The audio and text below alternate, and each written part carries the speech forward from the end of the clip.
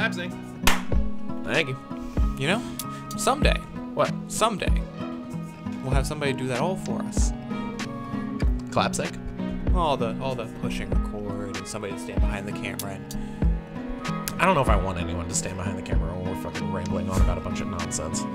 oh, we need the producer and we have some a back channel in our ear. You know. Get an IFB? Sure. Is that that's what that's called, is an IFB? Ah, infrared butthole. No. I actually don't know what it stands for. Oh. God, what would that stand for? I don't know. It's like your whole. I know, right? Well, it says I don't need to know the acronyms for it. I know it's an IFB, and I know that that's what they put in their ear to listen.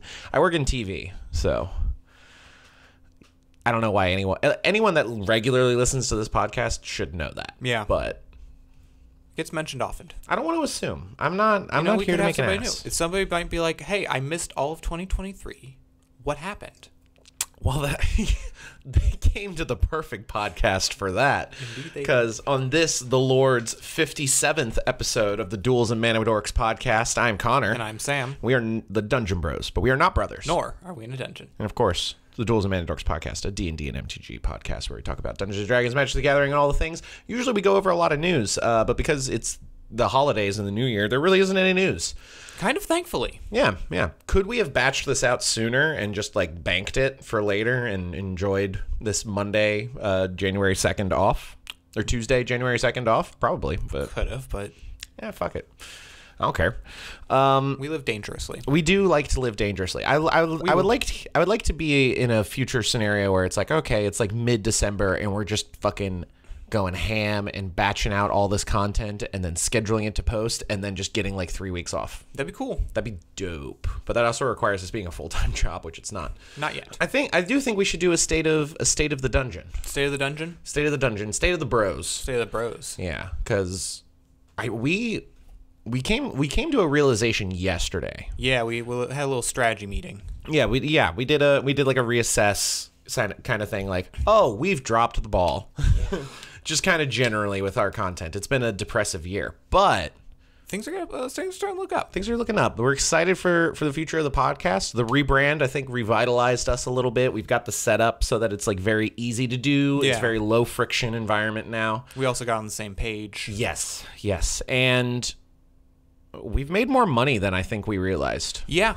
Like we're not making like income money, but we're making enough that we can like buy things. Yeah. I mean, we bought plenty of things for this setup, clearly, but like we're going to be able to like invest in some shit. Yes. Which is pretty cool. And that's all thanks to this week's sponsor, Christopher Penis and Cynthia WotC's new product from Wizards of the Coast, Baldur's Gate 3.2, the episodic D&D adventure.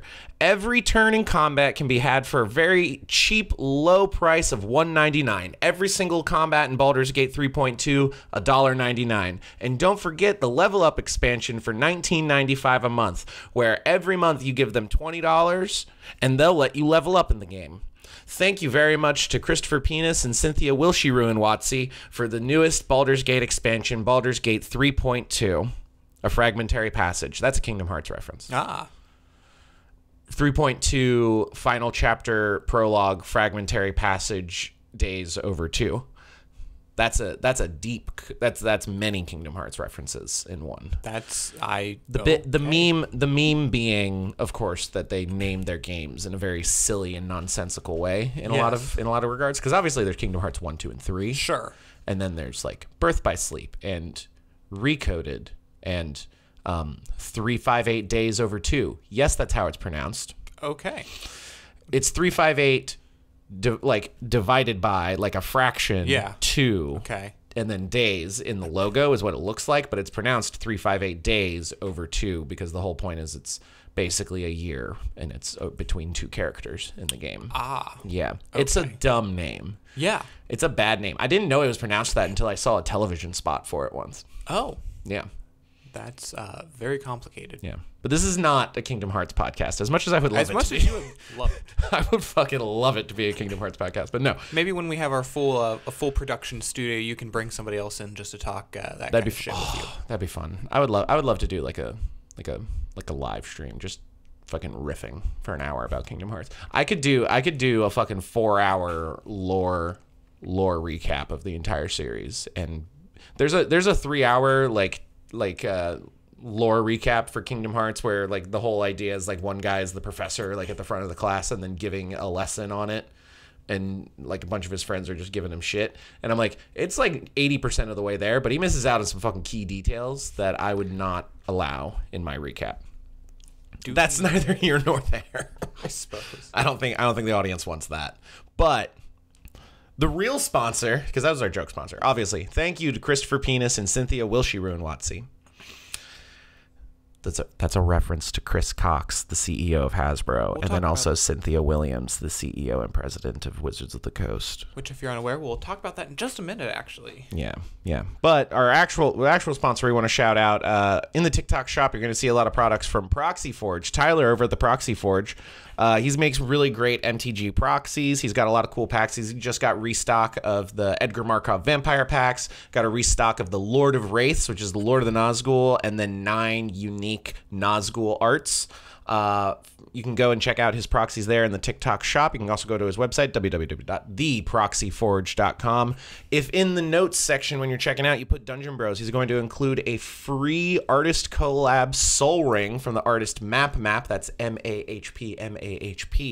And Sam has that in his deck, and it looks fucking great. Pretty cool. It is very cool. He has a whole artist collab series on his website you can check out. There's a wider array of products available on his website as opposed to the TikTok shop. But if you use the TikTok shop, particularly stuff in the live stream, we record the podcast every other week live on TikTok, by the way. If you use the TikTok shop or our TikTok showcase on our TikTok page, we get a commission for it, which helps out the show. Hell yeah. Sam, what have you been playing? So recently I picked up Alan Wake 2. I've heard good things. It is, so the Alan Wake 1 was, I believe, a release title for the PS4. Mm-hmm. And so, 13 years later, the second one comes out. And I will say they did a lot of good things with it. The gameplay is good for a horror game. The storyline, I will say, they also have in universe another game which I love, which is Control. And so a lot of the references that are in Alan Wake 2 are from Control. Yeah. And I can see that if you didn't play that game, you might be a little even more mystified or might be missing some of the plot. But that being said, the game is very cinematic. It's very weird. It's a neat extension to the series. So I'm enjoying that. Yeah, you were a lot. You were all up in Control's asshole for a while. You were all up in them guts. All up in them guts. All up in them Control guts. And I didn't even pay anything for that game. It was free. It was a free game with gold. Or a free game with PS Plus. That's true. You haven't gotten anything new in the D&D and MTG realm to talk about. You were very proud of your character that you made. I was last time. No, I haven't played in bit. D&D since. We've been adding some proxies to our certain decks. I added O'Hare Talk to my Cadric Soul Kindler deck. Yeah, that's fucked up, man. Which we played last night. That's a fucked up thing to do to someone. And it was really fun. But that's most not too much new going on in the world. Nice. I am diligently waiting for the Persona 3 Reloaded, Persona 3 Reload in February to come out, and I'm gonna be all up in them guts. I was about to say something awful about because they're all anime high school things. Yeah, that'd be really weird. We're not going to do that. But I finally put together my Lord of the Nazgul deck that I've been wanting to do since Tales of Middle-earth came out.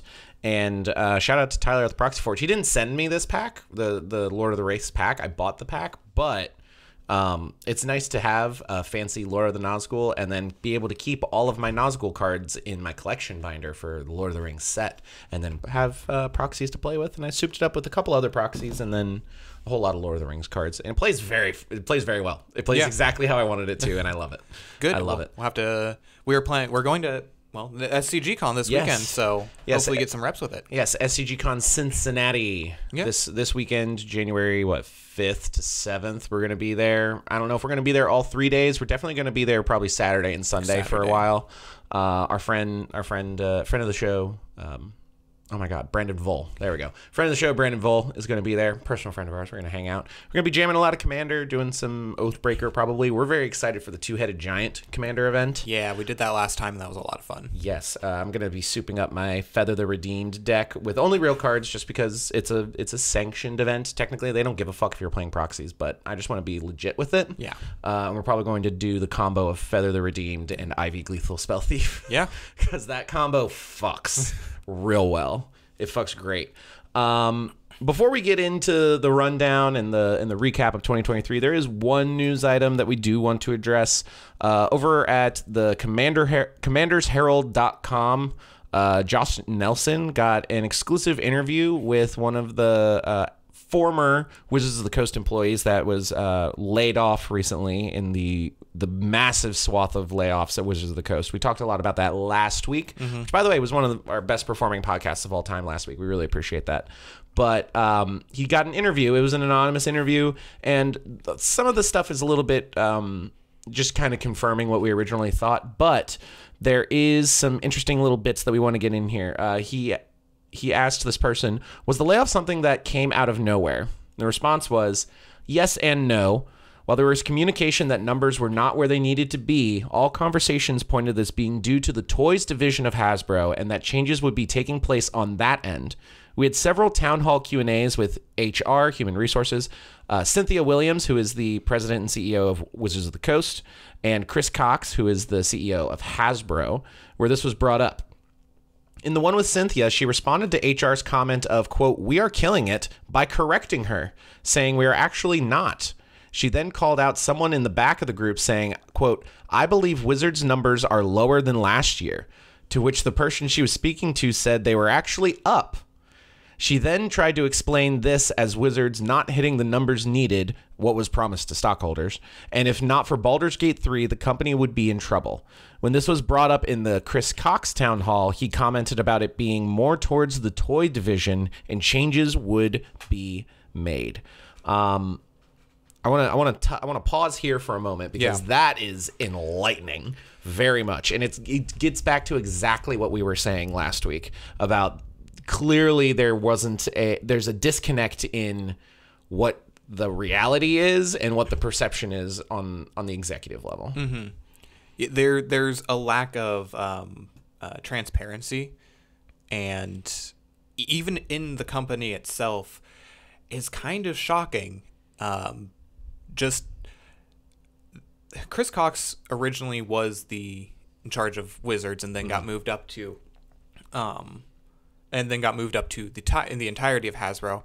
So, is this him going, oh, this was my former division. Maybe I have some loyalties here, whatever, in his own head.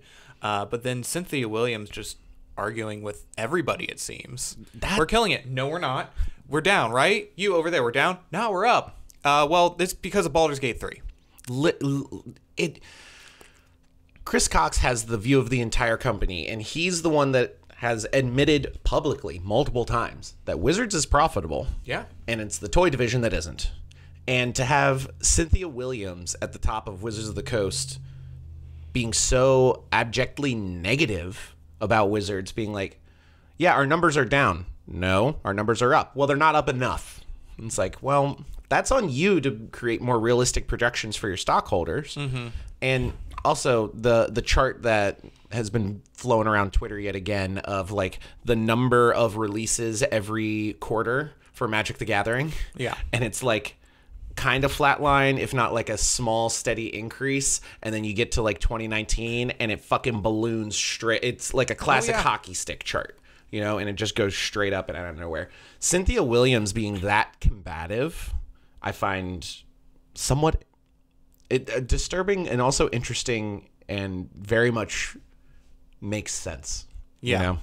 Yeah. You joked about it in the joke sponsor, but we kind of talked about this previously earlier in the year when she pretty much clearly stated we don't want things like D&D to be a seasonal buying experience. We want it to be a regular spending environment. Yes. Or a continuous spending environment.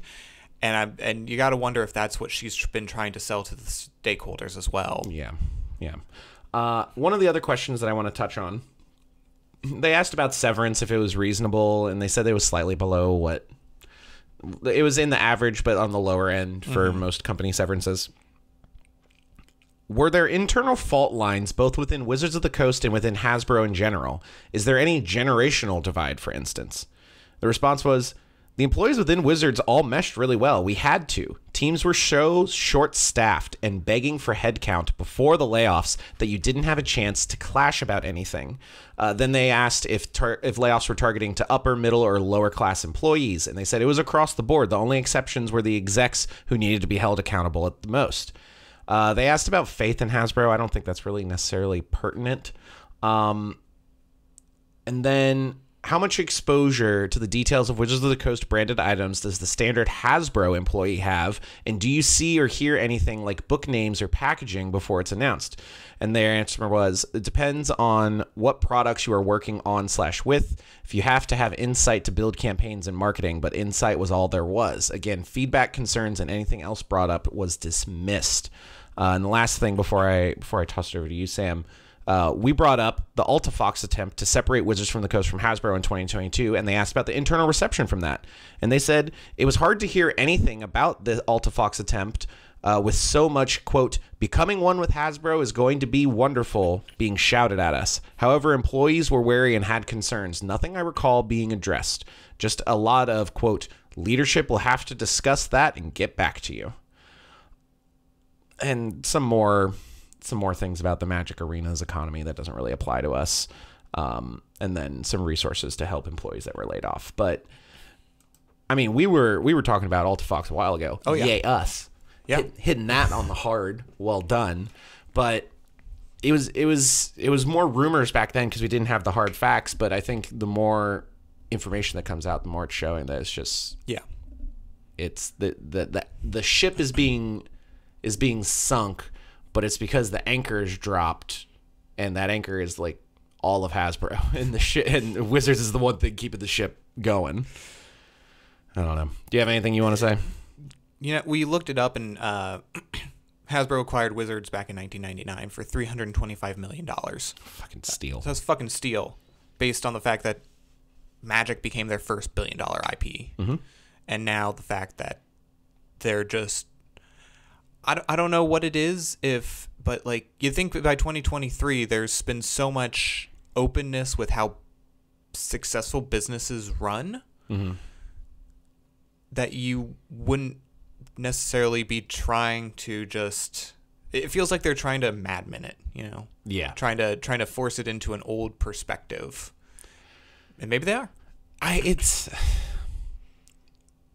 a mix of old thinking of how to monetize things. Like, why would they make a fucking cable television channel and make shows? Yeah. That's such old head thinking, but then mixed with, oh, well, let's just jump into the subscription model of selling D&D product. It's a weird mix, and it's all just nonsensical for the platform. And that's all I want to talk about that for now until we get to that point in the recap. All right. Tonight.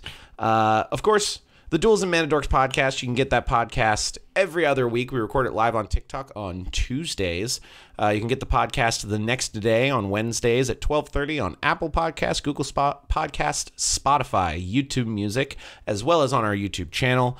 We also have our TikTok, Instagram, YouTube, Twitter, Discord. Our Monday Night Magic live streams on TikTok. We got the deck lists that we need to update on Moxfield as well. We need to really update those because those are way past.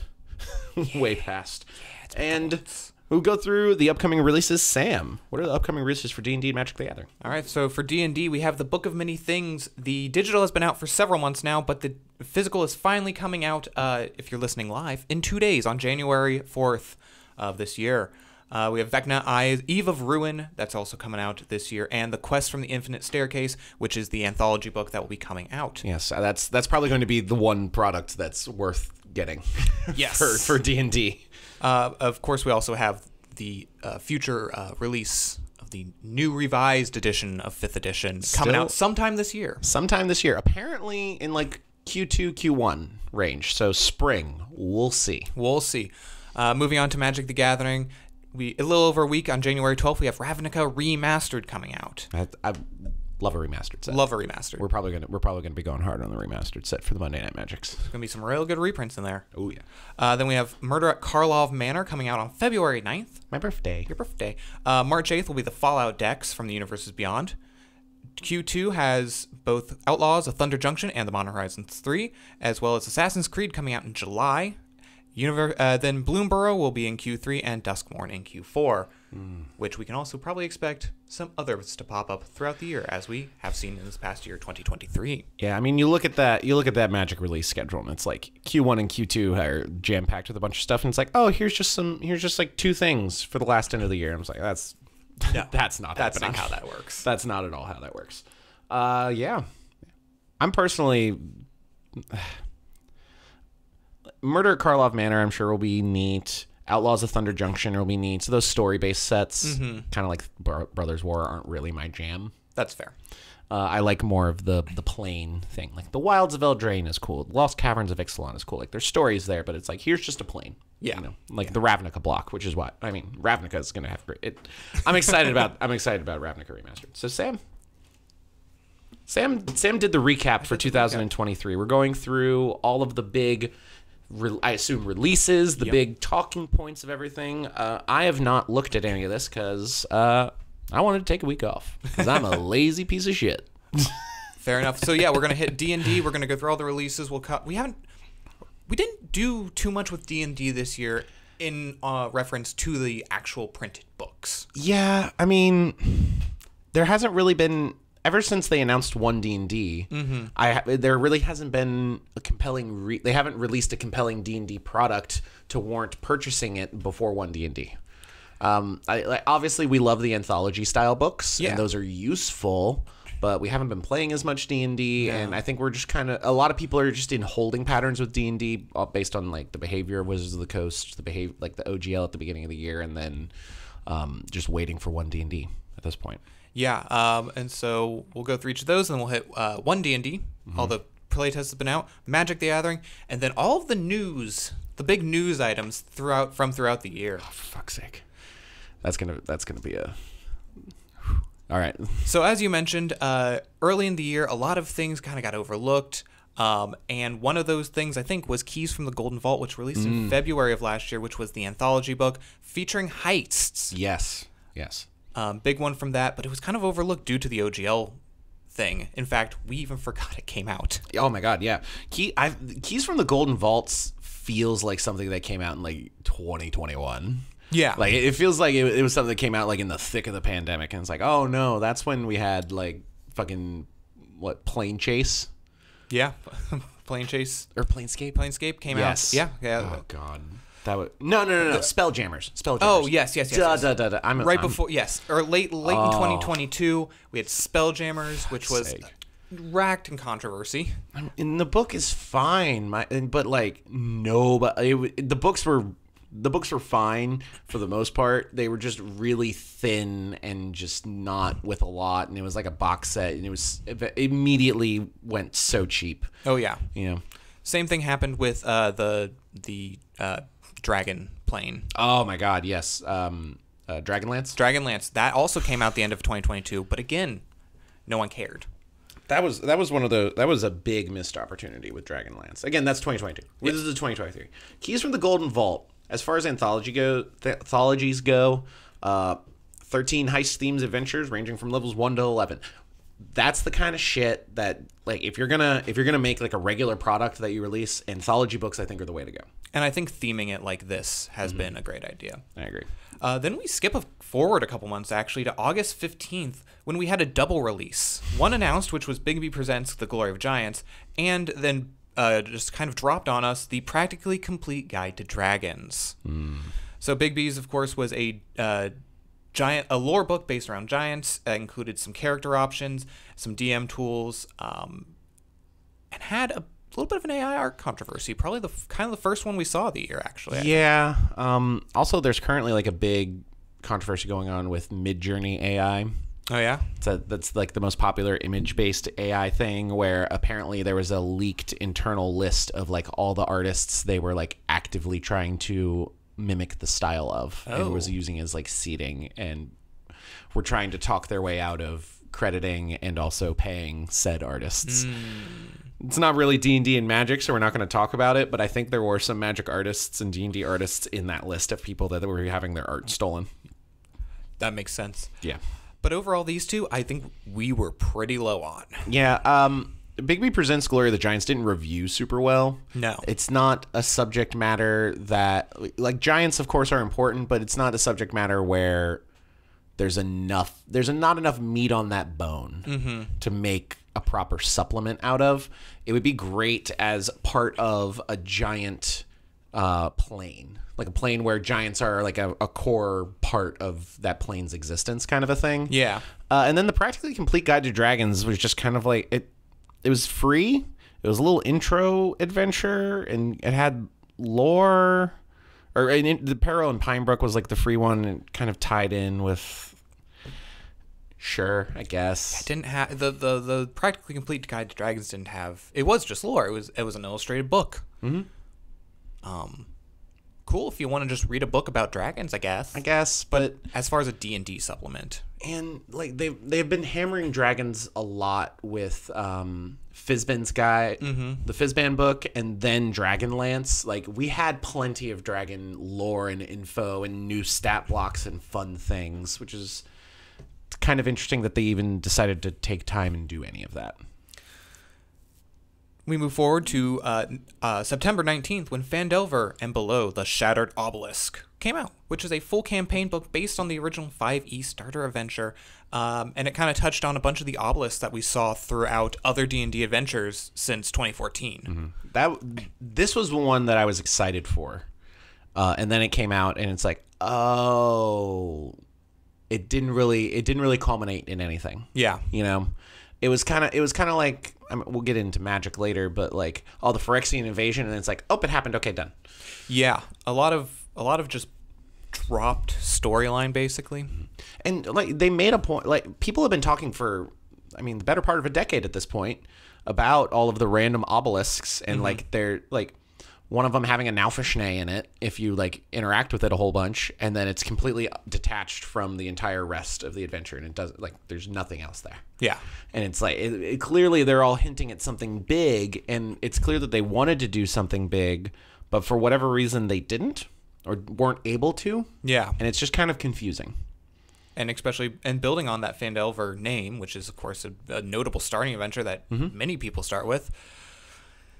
It also, you know, with most campaigns, people often complain about the bosses and the monsters in there. So, well, Phandelver and Below, we wish we knew you. But moving on to October 17th, a day after my birthday, we got Planescape Adventures in the Multiverse, which was a complete campaign guide, including a setting book called Sigils in the Outland, an adventure book, Turn the Fortune's Wheel, and a bestiary, Mort's Planar Parade.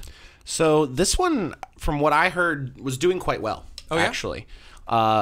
Just because, like, the idea of all these different planes kind of mashing together, and there was a bit in the promotion for Planescape where they had Brendan Lee Mulligan, and they were talking about like Celestia, and he was like, he loved the idea of like this city that is like on the border of the like primary outer planes that are lawful good, or like, and to stop from ascending to that plane, they like once a year like go up to the mayor's like, all right, well, everybody has to line up, and you gotta punch me in the face real hard. You can't hold back. We can't, if we're too lawful good, they're just gonna suck us up into Celestia, and we can't do that. So I need every one of you to line up very orderly and just like punch me in the face as hard as you can. And that's how they stop themselves from ascending to Celestia and like that kind of stuff. And there's a whole lot of interesting things there, but by the time we get into the fall, and with the upcoming releases, and with one D&D playtests on the horizon, and just all the controversy, it just seems like these books aren't doing very well, and there's a reason for that. Yeah. We often get into talk about fatigue or product fatigue, which we had a thing come out 2 weeks later, which is the Book of Many Things. It digitally dropped on October 31st and was supposed to drop physically 2 weeks later, but there were some issues in printing, and they were not happy, and Wizards was not happy with the physical product, so they delayed it until January 4th of this year. But it was a DM's guide that expanded upon the chaos-inducing magic item, the Deck of Many Things. It included several magic items, traps, locations, and a few new character options. This is kind of dropped around the time that in the past we've gotten Xanathars and we've gotten Tashas. Except this wasn't that level of DM's guide. Yeah, the Of Everything books, Xanathar's Guide to Everything, Tasha's Cauldron of Everything, the Everything, quote-unquote, supplements, are clearly the most important ones, and there's the ones that people want the most. And they were kind of trying to position the Book of Many Things in that way. And they were doing a lot of interesting things, like using the deck of many, like the actual physical deck of many things to like help randomize dungeons and randomize adventures and plot hooks. And they had a bunch of tables in there, and it was a lot of interesting ideas. But between just the general community fatigue with D&D in the news and WotC in the news and the products just not really hitting what they need, and it feels like the state of Dungeons and Dragons, particularly in the second half of 2023, was kind of in like a lame duck presidency vibe. Like they're doing all these things, like they got things going on, but it doesn't really matter because it's not one D&D. No. Which might as well get into one D&D. Yeah, one D&D. They released playtests every couple weeks, starting in the end of 2022, flowing into 2023. And after, of course, they would have a survey to kind of see how everybody thought about it. The early one we saw in the year were the Druid and Paladin, and I will say they got their shit pushed in. Oh yeah.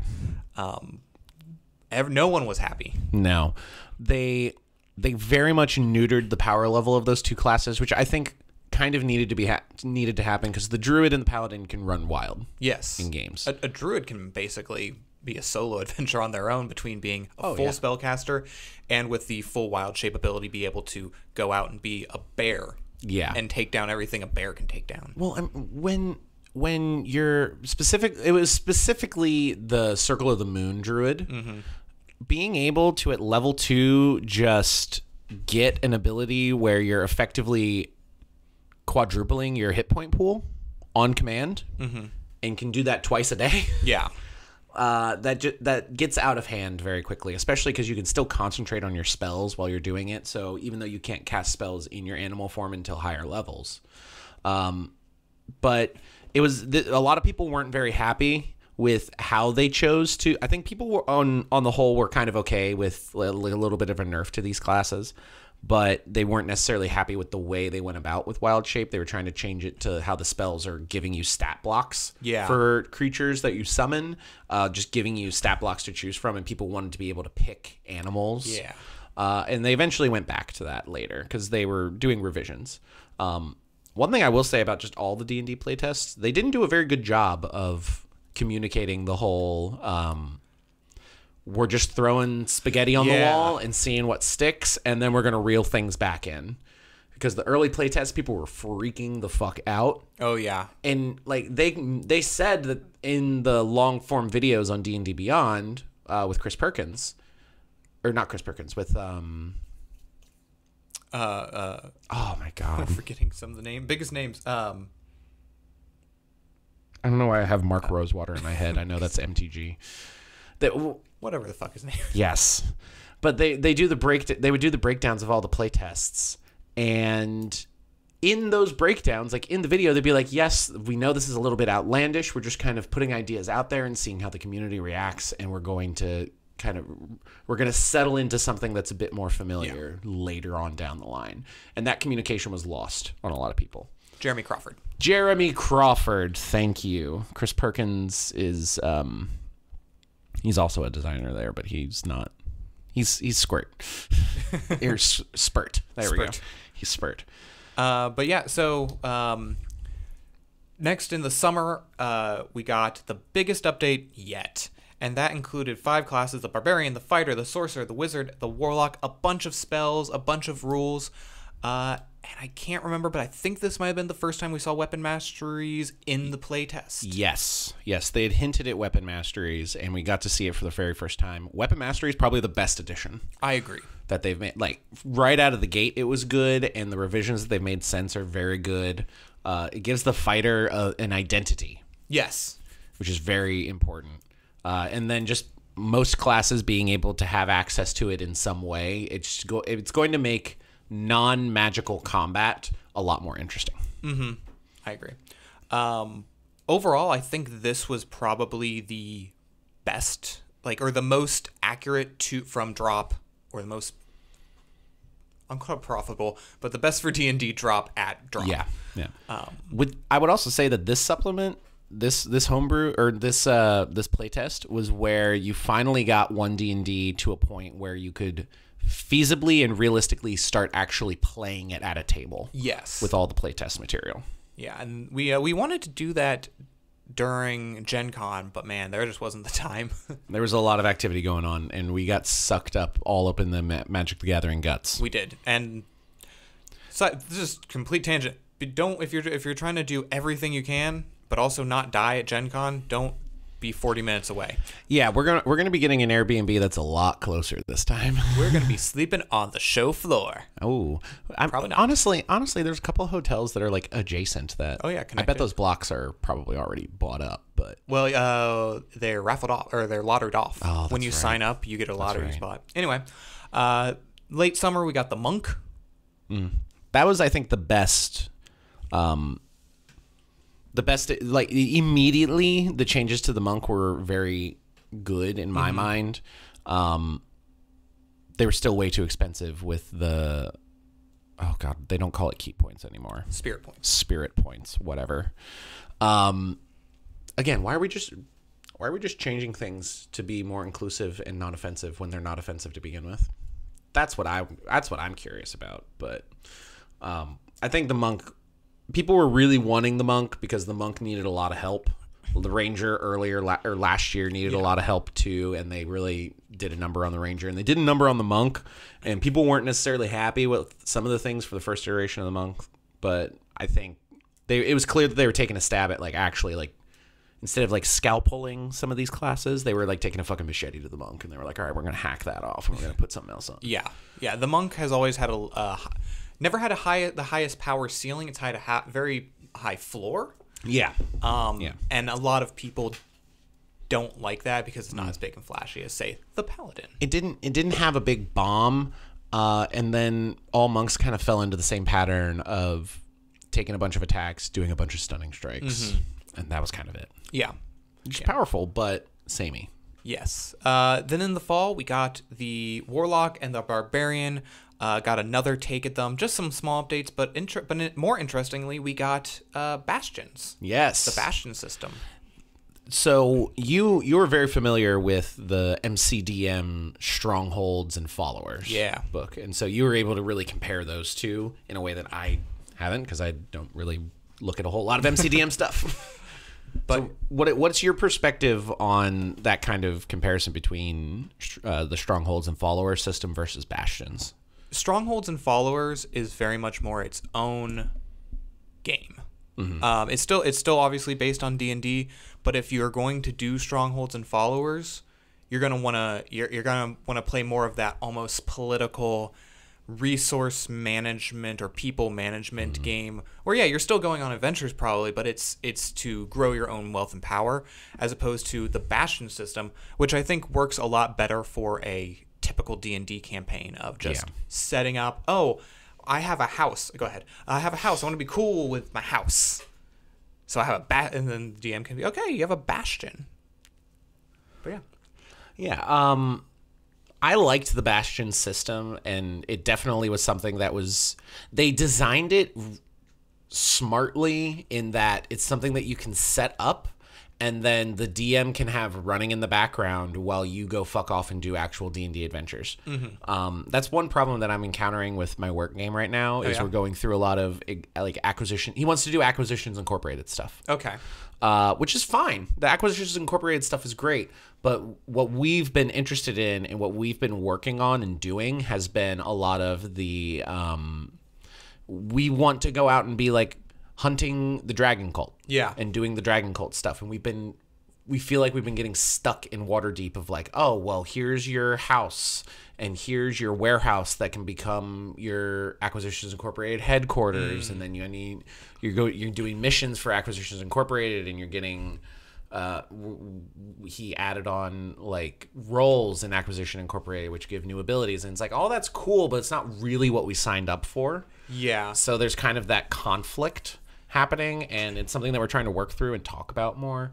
And we're going to see how that goes into the new year, because I think we're going to be doing a little bit of a reset here in a little bit, which I'm looking forward to. But compared to all of that, they clearly designed Bastions from a sense of this is something that you can partake in more intimately if you so desire. Yeah. But it's something that we're designing that you can just kind of set it, forget it, and go do D&D, and then just have like this home base. Yeah. That you can go back to in between. I think that's very helpful because the idea is cool. The idea of the strongholds or the acquisition stuff is cool, but something similar happened in actually both games I was running over the past 3 or 4 years, where one group was like, oh, I thought this group was like a little more of a political intrigue sort of idea.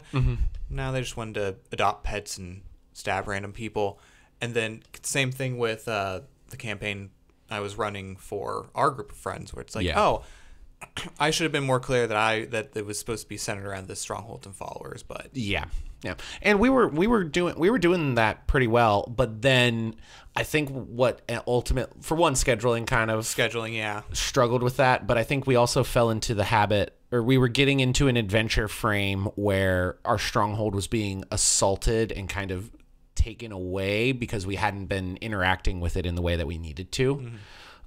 So it was like a little bit on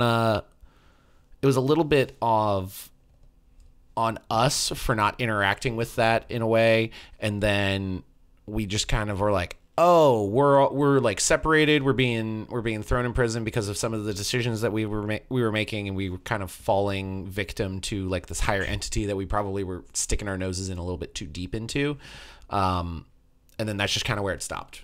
Yeah. Because honestly, like I had a bit of a plan for how mine and Darren's characters were going to be able to get out of that prison. Beyond that, no fucking clue. No idea what the fuck to do at that point. Okay, so that was the Bastions. We were fans of Bastions. We like Bastions. And then the last one, last D&D playtest come out of the year was the Monk and the Druid Revisited. I think that was the best one. Yes, they fixed a lot of, I don't want to say mistakes, because obviously they were just kind of throwing things at the wall. From what I've heard from our friends mostly, is that those who really love Druid still don't like the new Druid. Yeah. I like the new Druid because I never liked the original Druid. I liked the original Druid because it was powerful. And now you have reason to like the Druid for being a Druid and not because it's just very powerful. It's still powerful. Absolutely. All of the classes have been elevated. And the ones that were already really elevated are just kind of not being elevated more. Yeah. I think it really speaks to their design aspect of, we never want to make something that's the obvious or right choice for D&D. You always want to have the options. Yeah. I will say, just going back to the Warlock and the Barbarian real quick, the previous one. Yeah. The Warlock, it's in a great spot. Real good spot. They were kind of fucking around with the spell slot mechanics a bit, which I fucked around with the spell slot mechanics a bit because we did the whole, if you go over to our YouTube channel, the spell points video where we swapped spell slots with the Warlock for spell points instead and made it a short rest thing, kind of like a mana pool style. And I think that could work really well. But their system that they've changed for the Warlock for spell slots, I think is going to be a much, much better system than how it is now and how it was in the first playtest by far. And then the Monk is finally like in a great spot. Yeah, they adjusted a lot with the Monk's ability points and stuff like that. and how often you get it, and things you can do. Certain things that required key/spirit points now don't, and you just get them. Yeah. Which I think is the way to go. Because the big thing for me when looking at the monk versus like the rogue was you had your Step of the Wind and Patient Defense, which cost a key point to use a bonus action to dodge or disengage. Yes. Whereas you're the rogue, you get cunning action at level 2, and you can just do those For free. for free forever. Yeah. And now the monk just kind of does, and then if you spend spirit points on it, you get an additional effect on top of it, which I think is kind of that's a good spot. Yes. Real good spot. So, do you have anything else to say about 1D&D or D&D in general? I mean, overall, I am curious to see what makes it into the final printing come later this year. I am happy with a lot of the changes that they have made to, I want to say balance the game, because this game will never be balanced, but to adjust it to make the play experience for everyone better.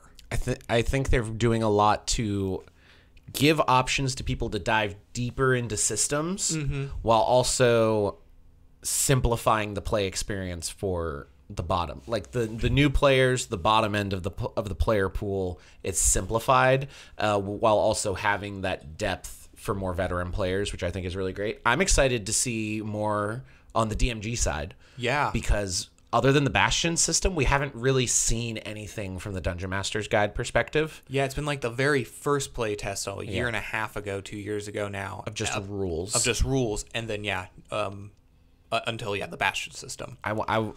Because I feel like a lot of the stuff in the original DMG was kind of glossed over by even a lot of dungeon masters. Oh yeah, where like there's a lot of good juicy stuff in there that can really help you out if you dive into it, or if you do an optional rule, or you just it lets you look at things from a bit of a different perspective that can help run games quite a bit. But now, well, here look, D&D 2023. How do you feel about it? Good, bad? The lame duck dungeon. The lame duck dungeon. The lame duck dungeon. I like that. That is our 2023 D&D year in review. The lame duck dungeon. The lame duck. That's a great term. It's a great term. Let's get that on a shirt. Lame duck D&D. But yes. So segue. Magic the Gathering, the other half of Wizards of the Coast that we enjoy. Yeah. Arguably not at all lame duck. No. This is like a first term presidency. Like they're just doing all the fucking things they can. They keep getting reelected somehow. They really do. It's like Putin presidency style of just like, yeah, we'll have an election. Yeah, we're having an election. Yeah, absolutely. You run against me, Lorcana. See what happens. See what happens. Oh, people are trampling you at Gen Con. That's a whole other. The waffle stomp of Lorcana cards at Gen Con. That's so offensive. So let's go into, we mentioned it earlier, a remaster set. Last year, Dominaria Remastered came out. Mm-hmm. We claimed this one to be, because there was more controversy, of course, at Wizards of the Coast, putting out the shitty 30th year anniversary product. God. Of 60 randomized proxies, basically. Yeah. Well, Dominaria, we kind of, we thought was more of an actual 30-year celebration of Magic the Gathering. It was a much better celebration of the history of Magic, with one of the original planes in Dominaria, one of the most historic planes in Dominaria. And it wasn't just the original Dominaria set. They actually added in some other stuff. I think it was like 23 different sets. Yeah, it was a lot. So like they curated a bunch of cards from different sets. Like some of the cards that were reprinted were cards that showed up, or like 2 or 3 cards from a set, not like a whole set. But they curated a list of cards from a whole bunch of Dominaria appearing sets, curated it into a relatively good draft experience from what I've heard. We didn't draft it. Maybe that's a mistake on our part. Well, I'm a bigger fan. I feel like I'm a bigger fan of the like sealed, constructed, and draft environments than the rest of our play group is. That's fair. But even like shit like Jumpstart, I love. Oh yeah, and that's like baby's first draft in a lot of ways. Or baby's first sealed constructed. Yeah, because it does the constructing for you. It really does. Most of these I've gone through, but and just pulled the most expensive card just because I thought it was neat.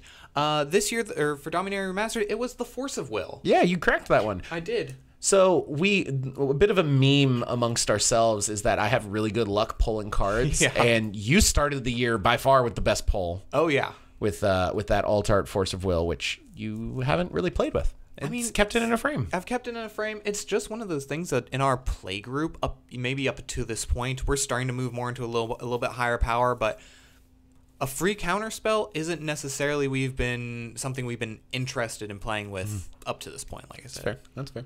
I would throw it in a trade binder when we go out and about just to see. You might get a cool offer for something you actually want to play. Maybe. You never know. Maybe. You never know.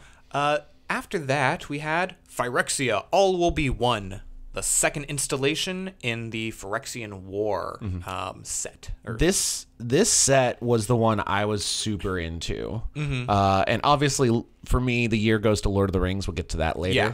But Phyrexia All Will Be One was a very, very good set to start the year off with. Yeah. It came with two commander decks, one focusing on the corrupting mechanic, and one focusing more on the For Mirrodin and token strategy.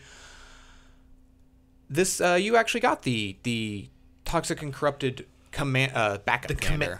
I got Ixal Scion of Atraxa as part of the 99, which is the face commander, and then I purchased Vishgraz the Doom Hive to build around that mechanic because I liked the idea of the ETB trigger to get a bunch of the 1/1 toxic mites. Yeah. And then his own growth ability based on poison counters at the table.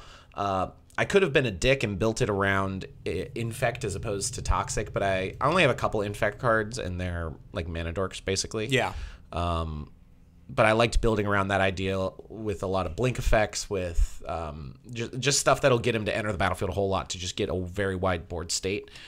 Poison is a fun mechanic to fuck around with, and I think Toxic is a more, ironically, less toxic way to go about using poison counters in gameplay. I think For Mirrodin was interesting. I always love the idea of equipment cards that enter the battlefield and then automatically attach to something, or create something to attach to. Which we saw a lot of we saw some automatic equip stuff with some Baldur's Gate and D&D cards in the past, and then like what was it, Kamigawa? Kamigawa had the creature equipments. Yeah, the creature equipments where you could reconfigure them to create equipment out of them. But yeah, those are two strategies that kind of vibe with me. So yeah, the most expensive card from March of the Machine, from Phyrexia All Will Be One, was the Elish Norn, Mother of Machines, in set foil. Yes, the mommy of mommies. We both got an Elish Norn pulled. Yeah. Mine's in my trade binder right now. I had the Phyrexian, or the black and white, like the showcase art. Yeah. And you had the standard mommy. Elish mommy of mommies. Mommy of mommies. Yeah. That was probably, it was a good start. It was a good set to start the year with. Followed up by not as great of a set. Yeah, March of the Machines came out next, and this was the final set in the Phyrexian invasion. We saw a bunch of planes that we've, throughout Magic's history getting invaded. We got a new permanent type in this set, which was the Battles. Attackable permanents that you give to another player to control, and when they get defeated, you flip them over and get to cast a new thing. This was supposed to be one of the biggest sets probably of the year, I'm guessing, because they had so much to it. They had multiple set mechanics, including Backup, Convoke, Incubate. They had 5 commander decks to it. And this set dropped the ball. Yeah. This set included a lot of interesting designed cards, and it created a lot of interesting commanders by taking 2 figures across the multiverse and combining them onto one card as like the dual command. They're not actually like partner commanders or like 2 different commanders at the same time. It's 2 characters on the same card. So like Galta and Mavrin. Yeah. Interesting combination. Or Dejero and Hazaret. Slimefoot and Squee. Saint Borborygmos and Thibblethip. Yeah. Just hilarious combinations of characters So there was a ton of amazing commanders to build around and interesting things. But as far as a set goes, it didn't really have like the backup ability was interesting a little bit. Convoke is powerful, and so there's like some singles that have Convoke that are useful in various formats. Incubate, not really important unless you're doing like a Phyrexian tribal or Phyrexian typal style thing. And then the battles, very slow card type. It takes it like if you're trying, you can't really have a damage dealing just combat win condition for battles because then you're directing your damage at something else. Yeah. The battles that I run, I only run for the front side. Yeah. If I get the backside, cool. But even when it goes to the commander decks, first off, no battles on any of the commander decks, which was, you think that we're going to put in a new type. Let's make, no. No battles printed since also. Also true.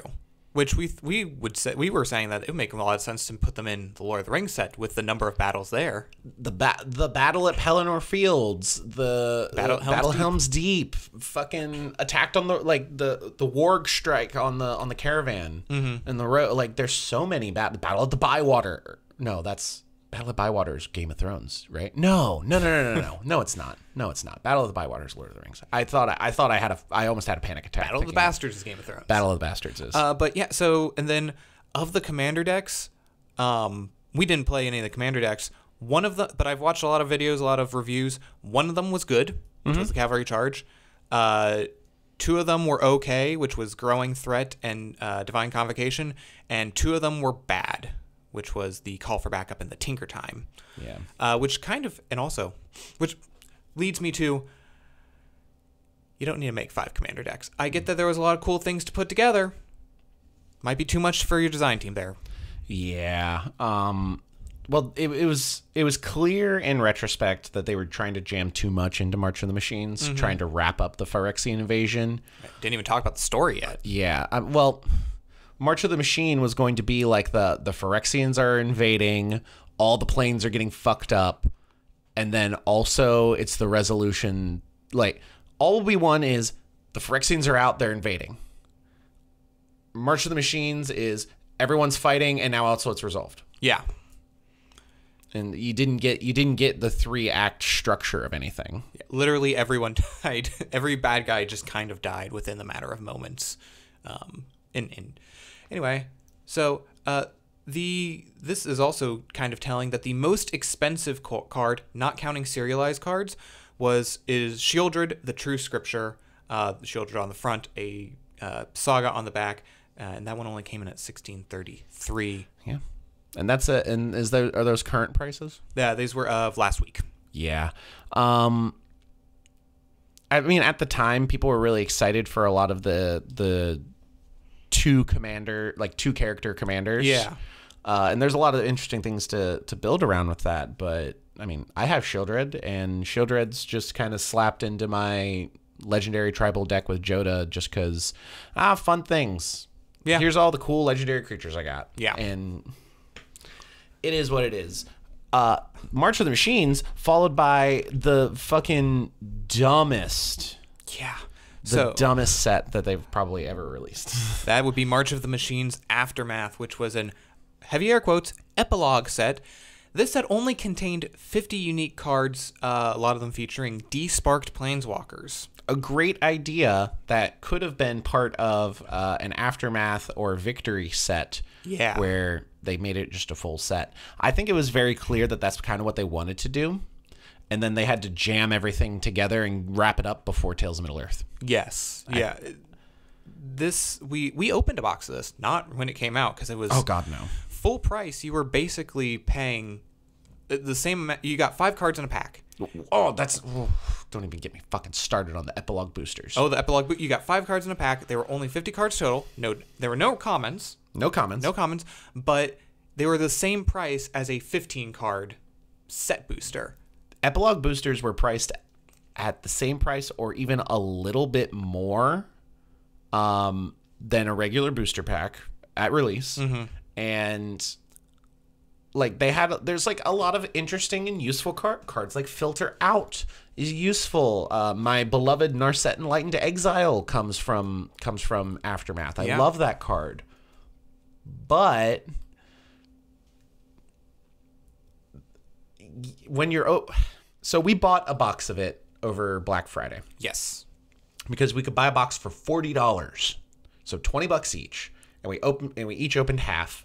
And we kept getting the same cards over and over. Opening a box of this is repetitive. Yeah. Because you just get the same uncommons over and over and over again. Because there's only 50 cards in the set. And then the Chase Mythics and Rares, you get one of per pack. Yeah. And even that, they felt like bulk rares. A lot of them are bulk rares. I mean, even Narset Enlightened Exile, I love that card. It's like $1. Yeah. Like, it's nothing special.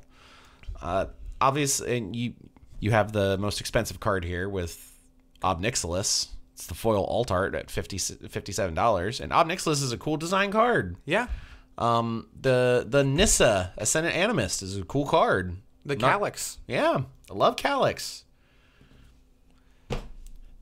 Buy the singles. This set sucks.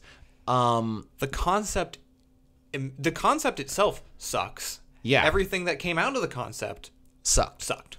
Some of the card designs are neat. Yes. Markov Baron, great for your Vampire Tribal deck. Mm-hmm. It's a 50-cent card. Buy it as a single. You could probably get every card in the set for less than the box originally sold for.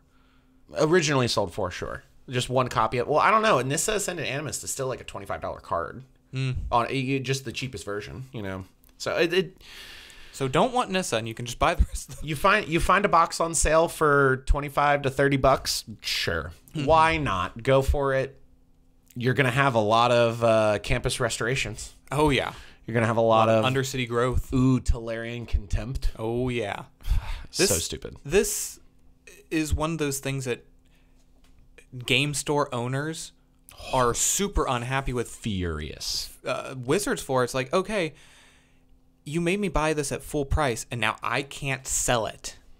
No one wants to buy it because it's shit. Mm-hmm. I do want to go to the TikTok live chat because this is pertinent. Tyson Svensson, they never explained the D-Spark at all in the lore. And then also Frankie the Frenchie. Aftermath, worst set of all time. Urborg Scavengers is the cutest art, though. Yes to both. The Urborg Scavengers is adorable, and it's actually a pretty cool card. Mm-hmm. And then the lore, we don't get too huge into lore, but yeah, the Aftermath set. I mean, the D-Sparked ones were just all over the place. It's like Tyson also says the ending / Aftermath should have been its own set.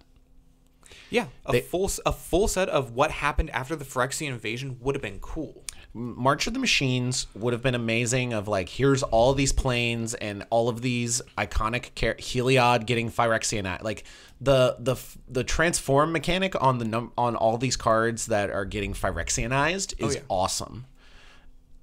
And then leave it as the multiverse is in a state of chaos and they're getting fucked up. Like Theros. The way they were able to Phyrexianize Heliod was they Phyrexianized all of the people of Theros. Yeah. Every single person that worshipped Heliod became a Phyrexian, and so he became a Phyrexian. Mm-hmm. And that's fucking cool. And guess what? Even the like, oh, we cut Elish Norn's head off, and now everyone that's Phyrexianized is fine. Yeah. Whatever. Drop But the building on Atraxa. Sure. But maybe do that in the next set. Yeah. Make it look bleak. Also, if we want to get more into the lore, all these Phyrexianized planeswalkers didn't die. They've been mutilated. They have been completely changed by the oil. They have had body parts replaced with machine parts. Oh, here they are. They're just fine now. Yeah, Nahiri's good. Yeah. No problem. Chandra and Nissa are perfectly happy together again. Mm-hmm. Chandra got someone should have died. Nobody did. Tamio died. Well, she's not dead though. She got her head cut off by Elish Norn. She's not. She is now haunting her son. Not dead. She's haunting. Not Elish Norn, by the Wanderer, sorry. Yeah. All right, let's be done with Aftermath. We have raged.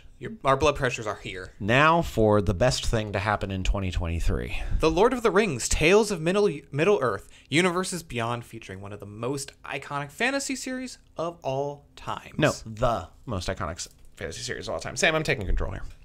This one's. I'm taking the fucking mouse. You may have that. I'm taking this. So, the big set mechanics. The ring tempts you, adding an emblem that you can very easily acquire. Ring bearers, whole lot of very powerful abilities that are wonderful to build around, as well as the amass mechanic with amass orcs, which kind of meshes with the other amass cards, but also has its own thing, creating orc armies. Some of the most thematic and flavorful cards of all time: Gimli, counter of kills; Legolas, counter of kills, because they're constantly counting their kills. A new 4-color card, not very many, 14 total 4-color cards with now 9 total commanders. 3 of them this year. Wow. With Atraxa and Aragorn and the Doctor, the 14th. One of the Doctor cards from Doctor Who. Aragorn the Uniter. This set full of flavor, full of beautiful art. Aragorn's black. Legolas is still white. Who cares? Freaking Theoden looks like the king from The Walking Dead. Fucking cool as shit. Humans, powerful tribe again.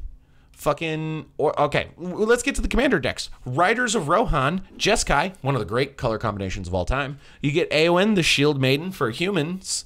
And then you get Aragorn, King of Gondor, for the beloved Monarch mechanic. Oh yeah, great mechanic. Wonderful mechanic. Food and Fellowship, Abzan, partner commanders: Sam, Loyal Attendant; Frodo, Adventurous Hobbit. You also got Merry, Warden of Isengard; and Pippin, Warden of Isengard. You also had Bilbo. Yeah. The only truly Abzan card in the entire deck. You really had three possible commanders. Yeah. And Bilbo's is fun because if you get up to 111 life, you basically win because he's 1,100 years old. 111. And all of his guests show up, and that's going to include things like probably elder dinosaurs and dragons. By far. You also get the Elven Council, Simic. It's led by Galadriel. It's Scry Elves. It's the voting one. Yeah, it's the voting one. So that one actually had like 7 different cards you could play as the commander. Yeah. And it had 3 different. It had the voting, it had giant spells, and it had the scry thing. Yeah, it was a little bit less. It was unfocused. It was a little bit less focused. But then you got Hosts of Mordor, Grixis, led by Sauron, Lord of the Rings himself, and then Saruman the White Hand, Spellslinger, Amass, and then Sauron having the ward sacrifice permanent. Yes. Also, anytime anyone casts a spell, you amass orcs 1. Also, like, the commander decks are fucking great. The set is designed phenomenally. It enables so many strategies. It has so many cards that are ubiquitous across all formats. It's modern legal. It wasn't standard legal, but it's modern legal. Commander, like, set of the year. I have attempted to collect the entire thing. You can get the Nazgul. You can have 9 copies of the Nazgul. I have 9 copies of the Nazgul in a deck and also in a binder. I'm collecting the fucking set. The cards, great. The theme, great. The One Ring, shattering formats. Orcish Bowmasters, shattering formats. That might not necessarily be a good thing, but it's fucking cool. I pulled 5 Orcish Bowmasters. I pulled 0. I pulled 5. That was pretty cool. I've traded 2 of them away. 2 of them are in a binder. 1 of them's in a fucking frame. The most expensive card in the set, the One Ring. What is it? Oh, not including any of the fancy versions. You can get $84 probably in foil. Yeah. Again, not counting play promos or secret layer drops, or of course the big one of one ring, currently owned by one Post Malone. Yeah, that card wasn't necessarily a great thing. It kind of made like Willy Wonka golden ticket style chase out of the collector boosters, which you know. And then also, it might be later down, the second edition set that came out in the winter with the scene boxes, some really amazing flavorful cards that, you know, was probably a little bit overpriced, but you know, whatever. I got them for Christmas. You got them for Christmas. It's fine for those 2 that you bought. Yeah, the 3 that I bought. Don't worry about it. Anyway, Lord of the Rings Tales of Middle-earth set of the year. They nailed it with the flavor of the cards. They nailed it with the art of the cards. If they had not gone all out, it would have not been good for them. Mm-hmm. Oh, they went all out. They went all out, and I believe it is the best-selling Magic the Gathering set, definitely of the year. I believe it might be of all time. Period. Of all time. It is of all time. I mean, it has broad appeal. It enables every format has cards that you now want to have. And the great thing, because this set was so popular and they sold so many cards, a lot of really fucking great cards are very inexpensive. Oh, yeah. Very, like, the Delighted Halfling, the mana dork that can tap for any color in your commander's colors, and makes the spell that you're casting with it uncounterable. Cavern of Souls. Cavern of Souls on a mana dork. And you can get it for like $1. Really? It's down to $1? It's like $1 or $2. Like, it's not... It was $15 at one point. It was when the set came out. The Nazgul cards were $15 when they came out, too. They're below $5 now. So a lot of the card prices have come down quite a bit. Yeah. Delighted Halfling is great. Food strategies, amass strategies, equipment strategies, monarch strategies. There's some great burn support, Fiery Inscription, Gimli counter of kills. Goblins got a boost. Elves, of course. Elves got a massive boost. It's a good set. It's a good set. It's a good set. Great set, even. Spellslinger got support.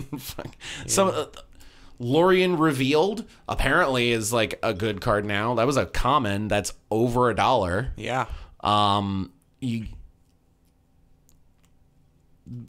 Brand new counterspell with Stern Scolding, a 1-mana counterspell that hits some of the most pesky creatures available, including now Orcish Bowmasters, hitting things like Ragavan. Like, damn good set of the year, set of all time.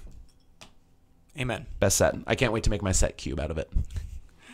Well, I'm going to bring you down a little bit. Oh, yeah. As we move on to the next set that dropped probably way too close to Lord of the Rings. Way too close. Way too close. It dropped over Gen Con weekend while we were there, and we got to play it when it came out, which was the Commander Masters.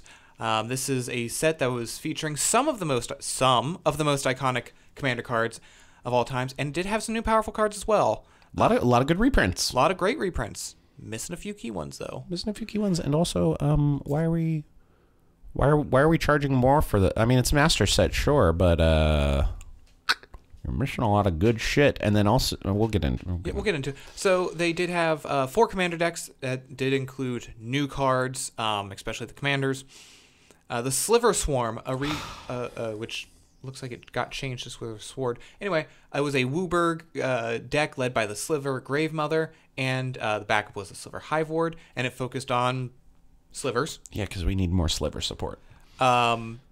Then we had the Planeswalker Party, which was in Jeskai, led by Commodore Guff, and Leori, the Spark-Touched Hunter. It was a Super Friends deck. Yeah, a lot of Planeswalker's not great in Commander, but it's a fun archetype, and Commodore Guff, not a splashy commander by any means, but just kind of enables all other Planeswalkers. Yeah. We had the Enduring Enchantments, which is an Absan led by Anixia, Hand of Erebos, and Narcy, Fablesinger, which was an Enchantress Reanimator strategy. Yeah, a.k.a. the best commander deck. Honestly, kind of was. It's so fucking good. I basically kept it bog standard and just upgraded it a little bit. Yeah. And, like, it's a great deck. I had the Planeswalker Party, and I disassembled it. And then the last one was the Eldrazi Unbound, which was the first colorless commander deck that pre-con, led by Zuladoc Voidgorger and Omarith Ghostfire Initiate. And of course, is focusing on casting large spells. I wanna issue a correction from thank you Frankie the Frenchie. Delighted Halfling is $10. Okay, that's still cheaper than what it was. Yeah. But anyway, like I said, I played the Planeswalker one. It was a little slow.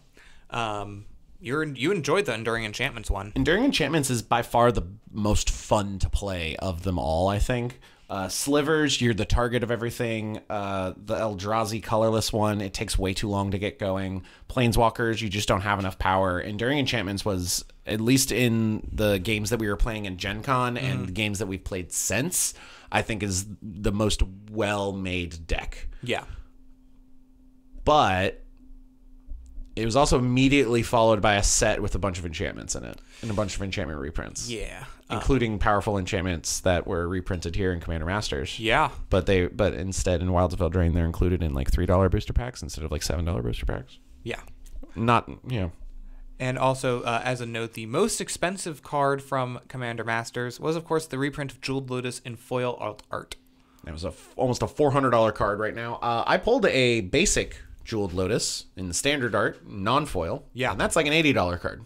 Yeah, I was talking to our friend Lincoln, and he was around the time the set came out, and he was like, "Oh yeah, now that a bunch of these reprints, oh, you should buy some Jeweled Lotuses while they're cheap." I'm like, "They're still $70." He's like, "What?" And he pulls up his phone. He's like, "They got reprinted, and there's not only did they stay at the price, they maybe dropped down a few bucks, but then they went up in price." Yeah, some art variants are higher in price now.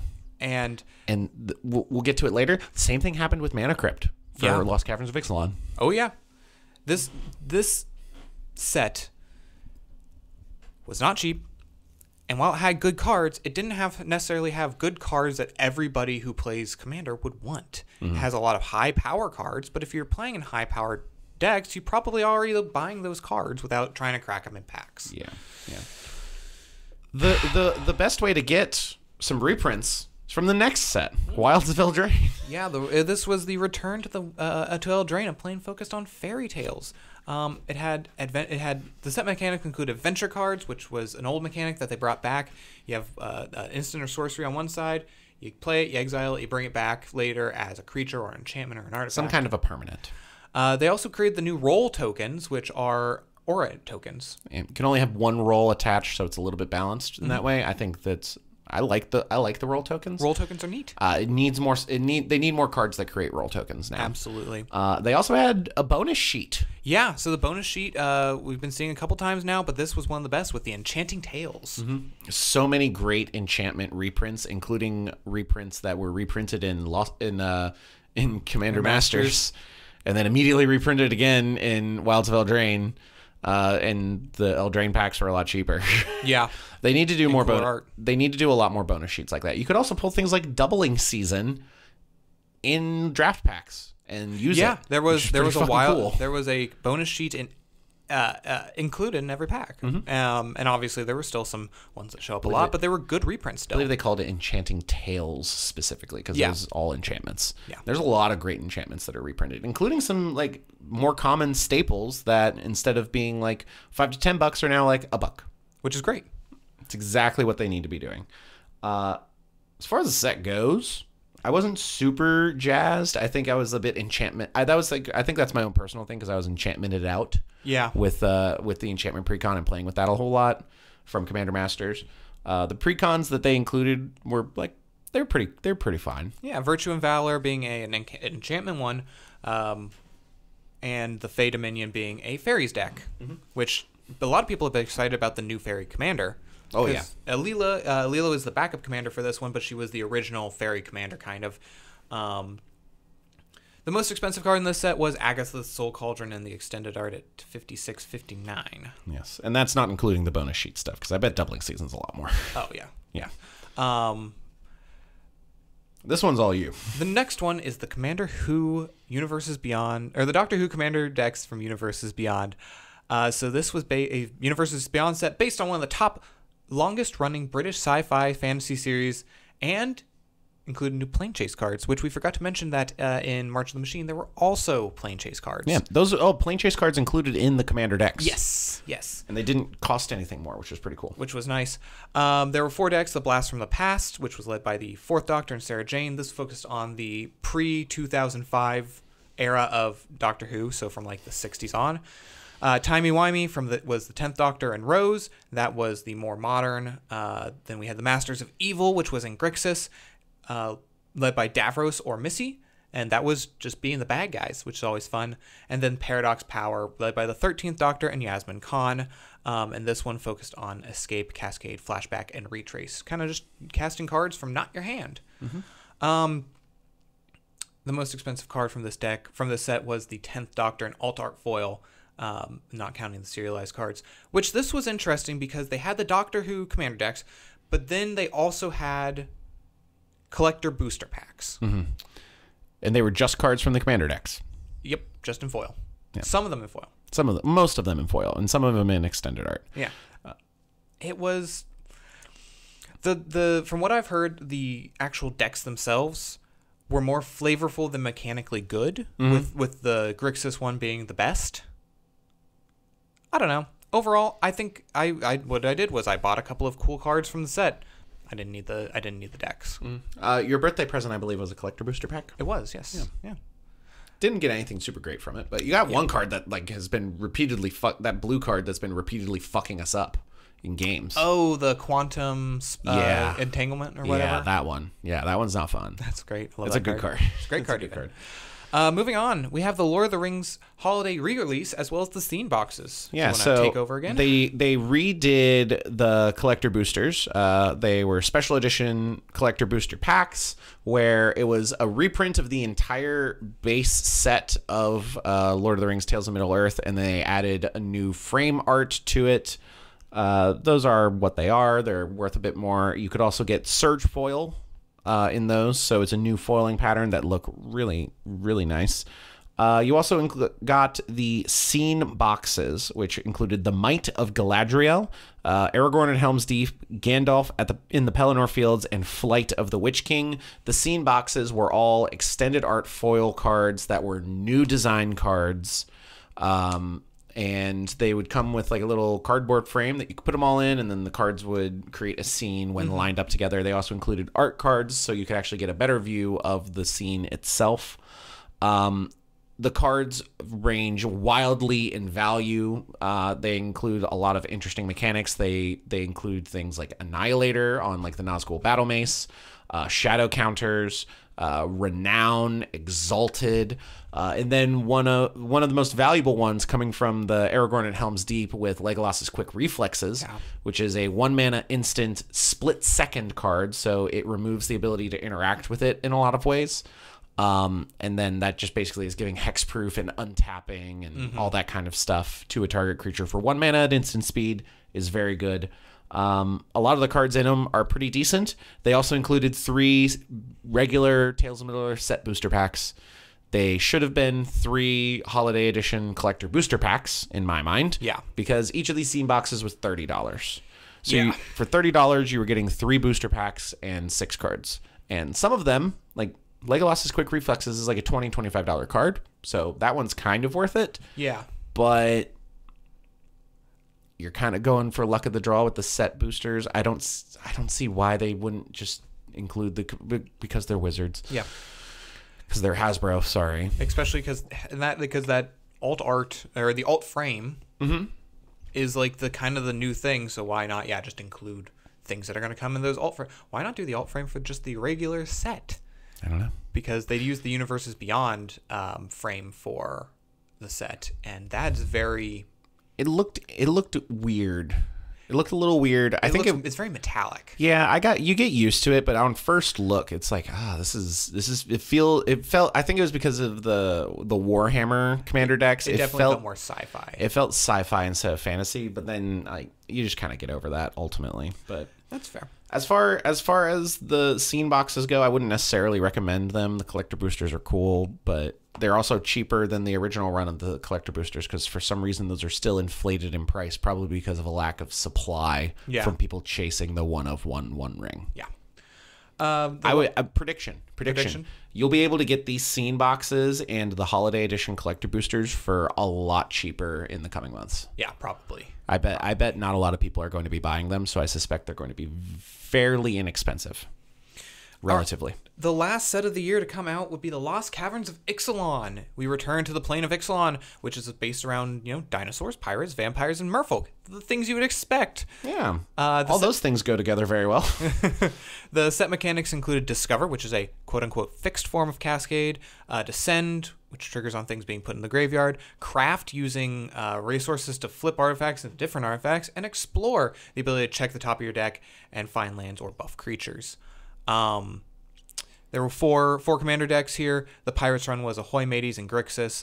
Vampires was Orzhov Bloodrights. The Explorers of the Deep was a Simic that was for Merfolk.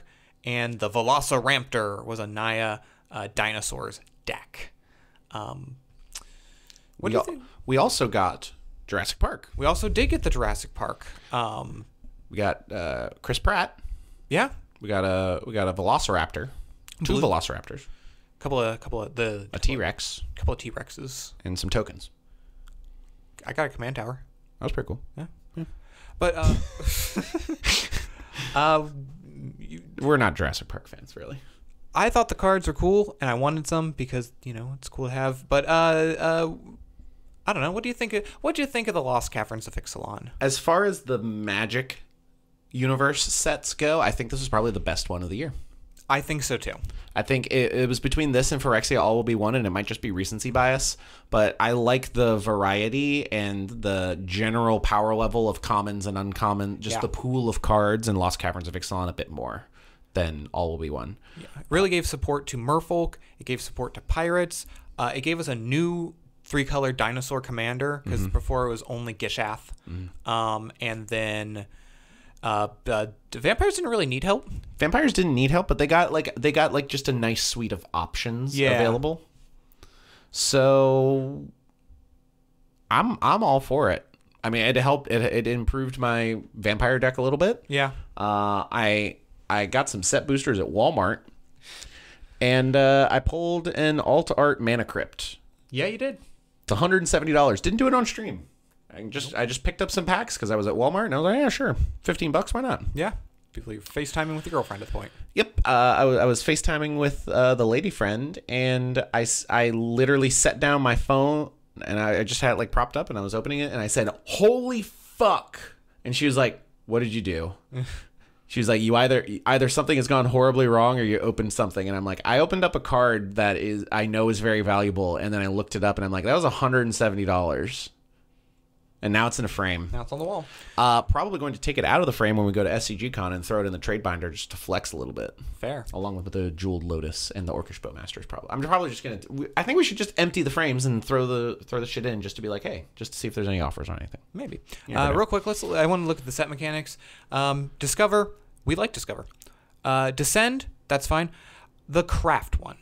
Yeah, that was the weakest one by far. Fucking dead mechanic, in my opinion. Yeah, I think it's something that it's if you have a card that has craft with on it, and the front side is useful enough, and you want to use the front side, it's a good thing to sink mana into and graveyard resources if you're not using them in the late game. If you don't have a lot of options. But if you don't have the options, you really need to upgrade your deck to have those options instead of just waiting to craft something. Yeah. So Explorer's always been good. Descend and having descending and descended permanents entering the graveyard and then getting abilities off of them, I think is a great thing, and it soups up aristocrats and sacrifice strategies. It makes clues and foods and treasures even better, and the new map tokens even better. Oh yeah. Discover. It's Cascade, but not as overpowered, except it is. Yeah. They fixed it, quote unquote. They quote unquote fixed it. Also, I want to shout out Quintorius Kond. Yeah. New Planeswalker. Because we're down to one Planeswalker a set now. Yes, he's a brand new Planeswalker. He's got Discover, and he has a static ability where you cast cards from exile. He deals damage to opponents, and you gain life. A very good Oathbreaker now. Boros, and now with all the Discover cards... oh God, not the credit cards. You don't want cash the back? Cards with I've got cash back. I've got cash back. I don't use Discover for my cash back. This is a Chase household. I have both Chase and Discover. I have Chase and City and PNC. We're getting off track. But Discover ability cards. Yeah. I love the Discover mechanic. I think it's great. I love the Cave Lands. The Cave Lands, I think, are one of the coolest cycles of the coolest set land cycles. Yes, it's a new land type with the cave land, and there's a whole lot of different. There's a colorless one where you can tap it and pay a life to get any color, which is useful. Great mana fixing. One that gives +1/+1 counters, and then one for each color that enters tapped. And then you can pay, I believe it's 4 or 5 mana into it to sacrifice the land and then discover 4 and just get a free cast off the top, which is like, I think the cycle lands, the lands where you pay a mana or pay 2 mana to cycle them, are a bit more useful. But I really love the discover mechanic, and I think those lands have a place and are very useful. And I've included them in a lot of decks that are going to benefit. And you very easily open them. They appear in a lot of packs. Yeah. All right, and also the most expensive card from Lost Caverns Ixalan is the Neon Red Alt Art Cavern of Souls at $315. All right, so that's all of 2023 in a nutshell. Big nutshell. Oof. So obviously, I think both of our favorite set of the year was Lord of the Rings. By far. Lost Caverns of Ixalan. That's one of the best ones. Really liked All Will Be One. A lot of great support, a lot of great mechanics. Too many cards. Yeah. And then, of course, lowest points was going to be Aftermath. Yeah, by far. Also, a fuck ton of secret layers. Fuck ton of secret layers. Way too many secret layers. Always too many. I was ranting to myself earlier because no one was home. So I was ranting to the cat about some secret layers earlier. Anyway, so just a quick look at 2024 and beyond. Obviously, we've announced things we know for 2024, but we also know that in 2025 we're going to get Innistrad remastered. We're going to get the first tentpole set for Marvel. The first. Yep. And Final Fantasy. I'm excited for Final Fantasy. I think that'll be fun. Next year, there isn't really anything that's really speaking to me. We'll see when the sets come out. But yeah, I kind of don't want to do the next part. That's, well, here we are. It happened. Well, here, real quick. Do we have a catchy name for 2023's Magic? Yeah. God. New secret layer alert. New secret layer alert. New secret layer alert. They released the equivalent of more than one secret layer per week. Yeah. I would do, okay, for 2023 for Magic, I would just do the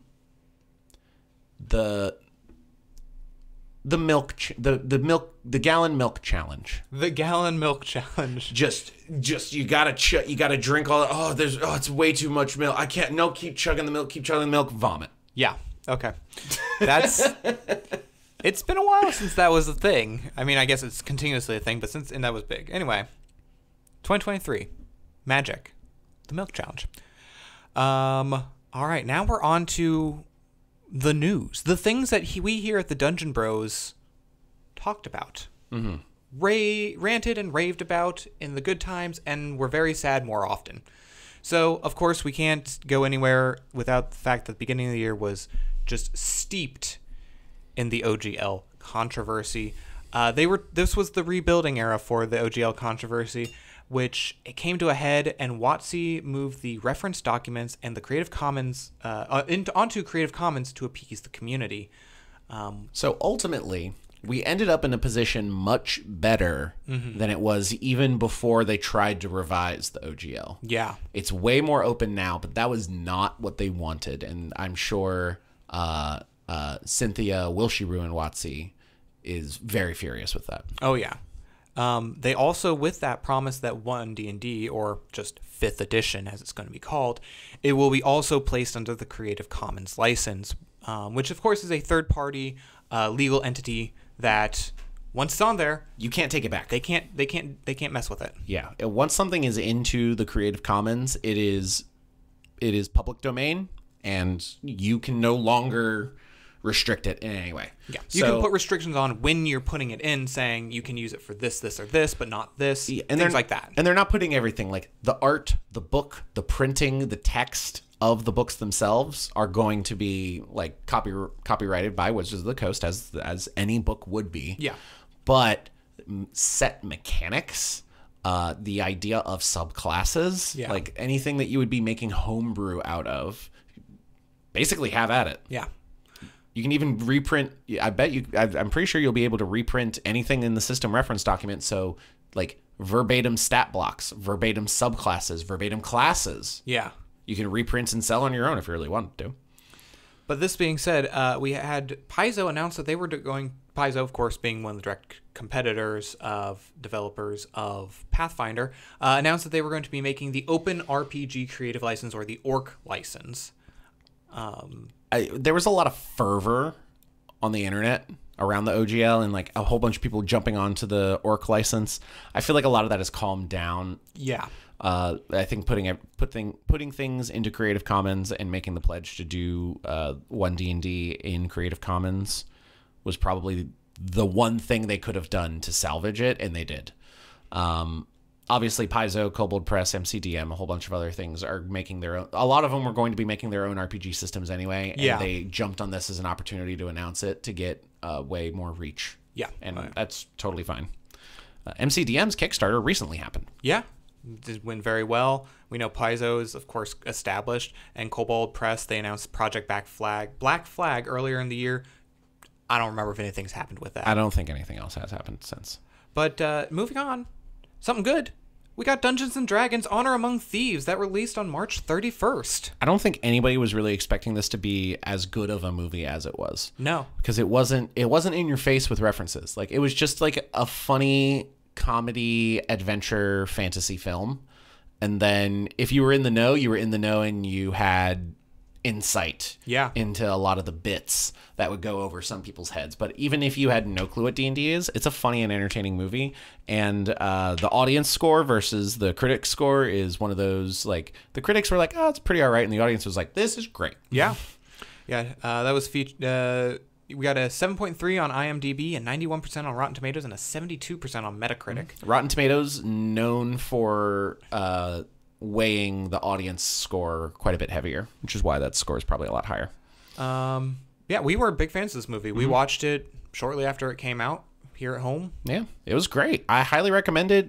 A lot of people want a sequel to it. Don't really know. Chris Pine has hinted at it a little bit. Edgin, we would love Chris Pine's bard to cast a spell. That would be great. We would stop having to explain to the old people why the bard didn't cast any spells. Yeah. Moving on. We had two things. We had the D&D Direct and the Creator Summit. D&D Direct, of course, being something they've started to do, a live stream where they talk about the upcoming things in Dungeons & Dragons. And back when... It's the E3 of D&D. It's the E3 of D&D. And back at the time that it happened, we called it a waste of time. Oh, massive waste of time. They did announce some cool things like the Minecraft Dungeons & Dragons collab, a new website, which was playdnd.com, which was just direct you to D&D Beyond. That's all it was. Make a character. It was just here's a new wrapping paper for D&D Beyond. It's the same fucking thing. They announced some overpriced action figures for Honor Among Thieves, the 80s cartoon, Dicelings, and life-size action figures of mimics and owlbear children. The Dicelings are neat. Yeah. Ooh, was this also where we got the campaign cases? Yes, it was. Hey, you can find them at Ollie for like $2. Yeah. The things that were originally sold for an MSRP of $40, they don't do MSRP, but MSRP of $40 that you can get on Amazon for like less than $20, and you can get at bulk overstock retailers for like $3 now, that are just little plastic coins, basically. Stickers. That was a dumb idea. And nobody bought them. Nope, apparently not. That's why they're at Ollie. We also got an announcement of the new Dritz book. Sure. And they did update us in a really cringy way on the new virtual tabletop. Yeah, the virtual tabletop and the integration with D&D Beyond in 1D&D, I think, is one of the most exciting things in their like expanded initiatives beyond just D&D. Mm-hmm. I would love to hear more about the virtual tabletop, and I think it'd be cool if they released it with like VR headset support and stuff, and like a tabletop simulator, like a little bit of that vibe going on for VR versions of it. It was cool, but we don't have enough information on it to really talk on that right now. I mean, back when we were talking about that, when they were talking about it, they had announced that it was going to be a direct download from D&D Beyond, and we were very in the opinion that they should be just putting it on Steam. Just put it on Steam, put it on the PlayStation Network. Like, get it where people are actually playing games. you know? Yeah. If you're going to try and make, if it's software, then it's not a game. That's fair. But people also just put software on Steam. Your launcher is not going to be as good as Steam's. No. Or Epic's. Period. Yeah. And if your launcher breaks, guess what? Now your tech team has to deal with it. Steam's launcher breaks, they're going to deal with it. Yeah. Creator Summit also happened I think a week or so after, and that was the first time we saw a preview of the weapon masteries, and then there were some additional virtual tabletop updates. Nothing really major. I think the main thing that the Creator Summit, from people that went to it, sounded like something that was a bit slapped together, and I'm sure it was just kind of a lot of it was a reaction to their controversies, and they wanted to appear more open and be more open to their critics, which was the creators in the community, D&D Shorts, Bob the World Builder, Ginny D, like a lot of people that they had partnered with, and a lot of people that may have made a lot of great content on Wizards products were there. It was largely ultimately just kind of a nothing event. Yeah. The next big thing that happened was in the Magic realm. Was the Pinkertons rated Old School MTG, who is over Aftermath. So Old School MTG is a YouTuber and otherwise content creator known for opening packs, and he was given 27 boxes of March of the Machines Aftermath several weeks before they were set to release, which was accident. He ordered regular March of the Machines. Yeah, and the thing is, these only came out a few weeks, like 2 weeks, 3 weeks after March of the Machines. And obviously, you get something new. You get something early. You don't owe anything to Wizards of the Coast. But, the Pinkertons were sent to retrieve the boxes and threatened him with jail time. However, once a Wizards of the Coast official representative was able to speak to Old School, no charges were pressed, and they were more concerned just finding the leak. Yeah. Also, the literal Pinkertons, those Pinkertons from Red Dead. Yeah, from the people who beat up strikers back in back in those times, like literal mafia shit. Yeah. A security company. That was a little fucked up, but whatever, man. Literally, they could have hired any other security firm. They could have hired lawyers. I think lawyers would have been the right move. Lawyers are scary. They won't beat you up scary, but they're scary. Yeah. Also, I forgot about the D&D book price increases. Yeah, they announced that starting with Bigby's Presents, all book prices were going from $40 to $69.99. Yeah, I bet they're not selling as many. Oh, probably not. This was also kind of their words were that it was because of the inflation, and now printing books costs more, which is fair. I mean, you look at the video game industry. They made a $10 increase from $60 to $70. Games, honestly, people don't like this. Games, if they were to keep up with inflation, would be like $140 a game. And the $70 increase was almost immediately eaten up by COVID inflation. Oh yeah, and they're making less on games at $70 now than they were $60 like 3 years ago. It's fucked up. Yeah. This also coincided with them talking about digital books. The fact that now books are going to start coming with digital codes that get you. That's good. Yeah, we like that. So the one D&D, you're going to buy the physical book, and then you're just going to have the digital one. Yep. Some quality, like they're starting to right the ship. They're getting an idea. They're getting some good. This was the era where we were like, oh, they're realizing they're fucking up a lot. You know, things are starting to go the right way. Things that weren't going the right way, though, not related to Wizards of the Coast, but to new TSR, a company that was started back in 2020 by Ernie Gygax, Justin Lanassa, Jeff Leeson, and Stephen Deinhardt. They were interested in bringing TTRPGs back to, I was air quotes for those of you on the audio only, back to the way it was back in the 70s, developing non-woke TTRPGs. They filed for Chapter 7 in June. Yeah, they had... they had $384,000 in outstanding liabilities. Their revenue, $621.91. I want to point something out. because I think we realized this a little bit yesterday. Yeah. The Dungeon Bros. That's us. Us on TikTok. And we've made money on TikTok. We've made some money on Drive-Thru RPG. And we've made more revenue than new TSR. Oh yeah. We made more money in 2023 than fucking new TSR. We did not make a lot of money. No. Neither of us are in a position where we can stop any of the real life work that we do. But we made more money than new TSR, and that's fucking hilarious. Yeah, we talked about new TSR.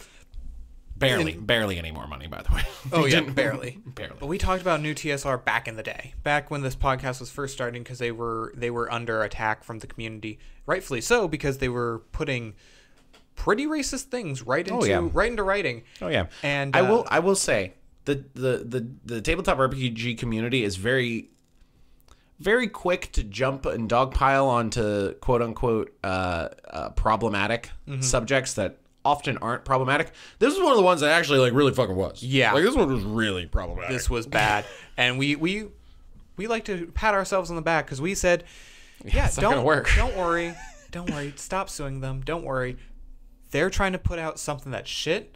The market will take care of them. And the market, as any good capitalist will say, the market will decide. And the market decided. This year, excitingly though, the podcast had a name change. Yeah, we are now the Duels and Mana Dorks podcast. You heard our spiel at the top. The Duels and Mana Dorks podcast, D&D and MTG podcast, formerly the Dungeon Bros podcast. No discoverability with that name whatsoever. Who the fuck are the Dungeon Bros? At least with Duels and Mana Dorks, it's like, oh, that's a title at least, and it kind of hints at the actual subject matter. Yeah. Hey, drop us a 5-star review if you're listening to this. Yeah. Oh, on podcast services around the globe. If you're listening at this point, and you go to a podcast service, like if you're listening at this point in the podcast, an hour and 40 minutes in, which by the way, it's gonna be a long podcast. It's gonna be a long podcast. We've gone through a lot. We're almost there though. All right, let's wrap this shit up. Wayfarer's Bauble art plagiarization, a new MTG controversy. Artist David Sonderd was called out on Twitter by Lorenzo Lanfranconi for using Lorenzo's art in the background of Wayfarer's Bauble. Yeah, this was from the Lost Caverns of Ixalan. Yes, Commander decks specifically. Yeah. WotC updated that they were suspending any further work with Sonderd. But Sony did not pursue any legal action with either the company or the artist. Yeah, Sonderd, he like did the character art and the like actual Wayfarer's Bauble, and he literally just copy pasted and like removed a woman walking upstairs for background part of the art, and not even the whole background. Mm-hmm. Like it was arguably just more work to do. Plagiarizing never makes sense, and whenever like bigger people get caught plagiarizing, the reasonings and like the logic behind, like if you actually think about the logic of the process of doing that, it's oftentimes more work than just doing the thing. Yeah, like I get deadlines and stuff, and WotC probably isn't great about that, but like just slap some shitty trees in the background. You don't need to just because the other half of the box was shitty trees and a skybox. Yeah. Make it more skybox and some more shitty trees in the background. Like, it was more work to go find art, pull the art in, paint out the woman in the art, and then fix the painting out, like, voided areas. Yeah. To just make some fucking trees. It was hilarious. Next, we have the D&D 24-hour broadcast started. This cable channel. Cable channel on Amazon, free... whatever that's called, freebie. It featured 3 brand new productions: Faster Purple Worm, Kill by Matthew Lillard, a short-form D&D show with a rotating cast and a DM where low-level parties go up against a big bad monster and everyone dies. We have Heroes Feast, a D&D cooking show, and Encounter Party, a campaign of a third-party group now returning for an additional season of their show, now just on this platform. Otherwise, they were utilizing 80s D&D cartoons and rebroadcasts of older streams, like the stream of Many Eyes, Saltmarsh, etc. All of this after they removed the production company that made E1. Yeah. Their indie production company they sold off earlier this year. Yeah, for their new money-making venture on what is effectively cable television. Yeah. Of course, Matthew Lillard, great person in the community, doing a lot. He owns Beetle and Grant. We need to get his Paladin bourbon. Yeah, we do. Yeah. Yeah. Maker of bourbon, now maker of D&D shows. Of course, Shaggy. He's Shaggy great. At one point. Great. Live action Shaggy. He's the man.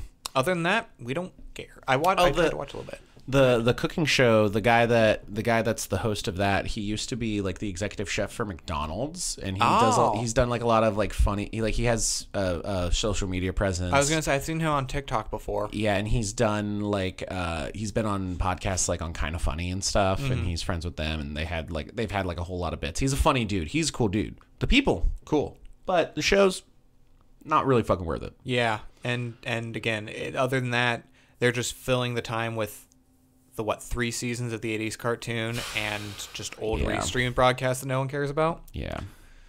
It's also damn hard to find. Yeah. Damn hard to find. Oh, yeah. Lastly, we kind of touched on this at the top, but Hasbro announced that there would be 1,100 layoffs across the company. I just have the list of the names here we saw. We announced these previously, as well as we did a TikTok talking about this when it was announced. Yeah, if you want to hear what we have to say, then we have the podcast, and we don't promote it a whole lot. We're actually going to be changing. We're going to promote it quite a bit more probably. And if you want to hear what we have to say, the podcast is the way to do it. So we've just kind of not ever done like a here's what we have to say about X subject on our TikTok ever, but like this is fucked up. Yeah. Because, well, for one, layoffs right before Christmas suck and are not fun. They're sometimes necessary. Understandable. You probably could have done the timing a little bit better. But everyone's like, oh, this is a WotC problem. They're ruining everything. It's like, no, Hasbro is fucking all the shit up. Yeah. And this anonymous interview with a former employee at WotC that we just went over at the top of the show is proof of that. Is proof that the people at the top don't know what they're doing. Cynthia Williams doesn't know what she's doing as the head of WotC. Mm-hmm. Clearly, she's like, "Oh, our numbers are down." Like, no, their numbers are up. Oh, well, they're not up enough. It's like, what? Yeah. Oh, we're killing it. No, you're not. Like, WotC is propping up the entirety of Hasbro, and even Chris Cox admits that the toy division, all the stuff that isn't Wizards of the Coast, is what's dragging down the company. Yeah. And of course, like one of the biggest sectors that got laid off was the Rhode Island office, which was a whole lot of toy stuff. But then they laid off so much amazing talent from Wizards of the Coast, some people that were formerly from Kobold Press, some people that had been working on Vecna, Eve of Evil.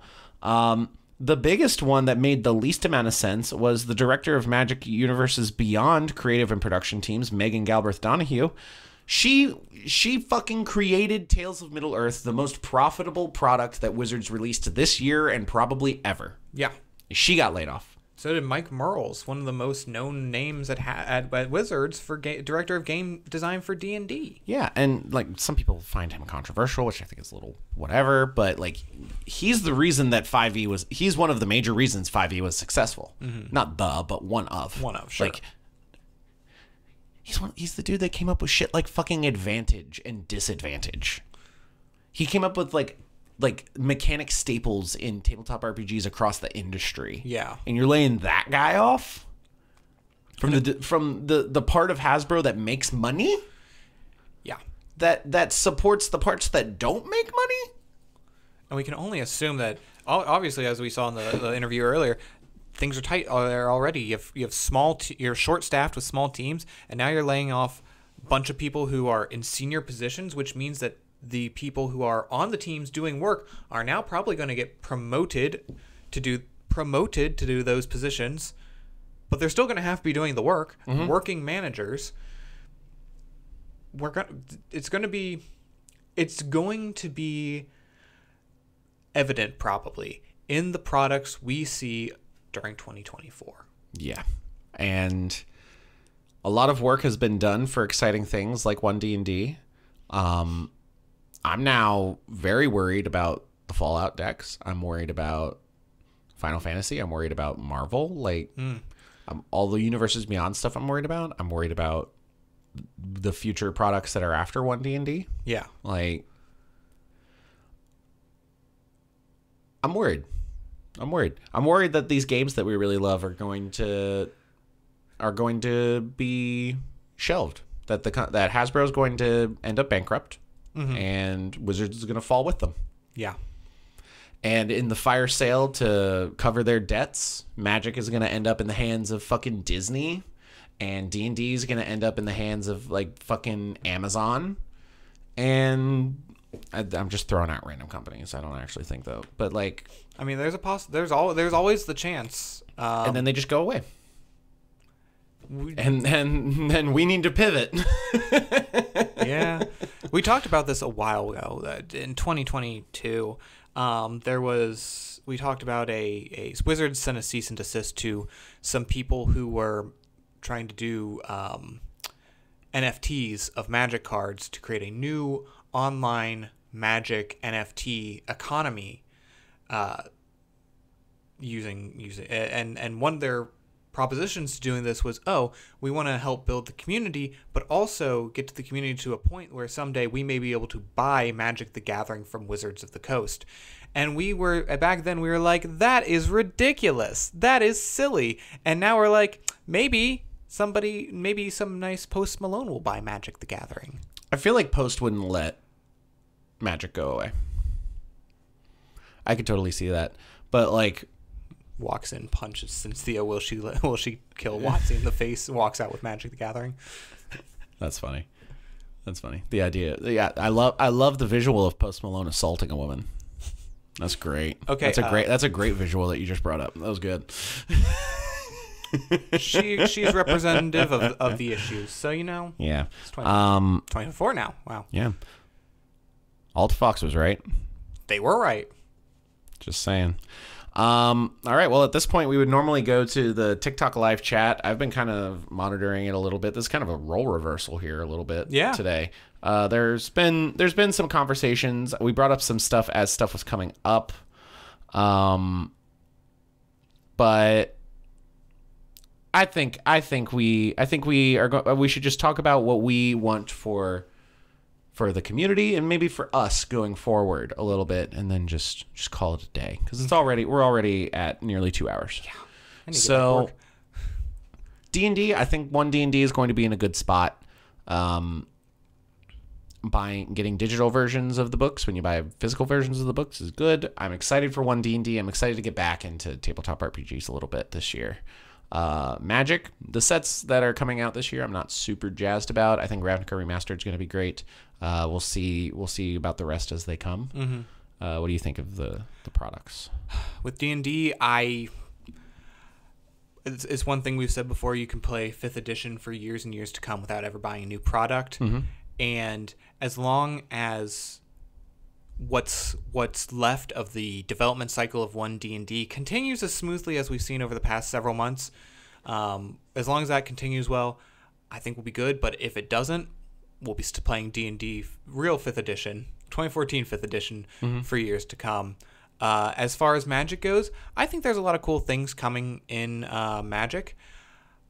I have some thoughts on designs that we hope to see over the coming year, but mostly I just hope that we don't continuously get product fatigue. No, we will. We will. But they're going to set a new record for Secret Lairs, I bet. Secret Lair releases. But yeah. I will say JU in the TikTok live chat. Just call it 6th edition for God's sake. We were saying that for a long time. 5.5 because it's a 5th edition refresh. Just call it 5.5. Call it 6th. Whatever. Since they're just move selling on. us new books, they shouldn't be calling it the same thing. Call it D&D. Get rid of editions entirely. Be like, if you want to make it a platform, which is what they want, just make it Dungeons and Dragons. Period. Or they can make it D&D, Dragons and Dungeons. Perfect. Amazing. Last thing for the Dungeon Bros going forward. Yeah. 2023, I think, was the year of the live stream and the podcast. Yes. The podcast, I think, is in a good spot right now. I like what we're doing. We have ideas for improving it. Yeah. And we'll be doing that. We've kind of dropped the ball a little bit on TikTok and Instagram and YouTube, and we've got some new initiatives that we're very excited for. Yeah. Look forward to some YouTube videos. Look forward to some podcast clips. Yeah. Look forward to the continuation and the subtle improvements for the Monday Night Magic live streams, which is kind of very fun. And look forward to us just kind of trying to play around with it a bit more. Yeah. Just get energized again, because I think we've both just experienced. I think a lot of people have experienced a very depressive year. Yeah.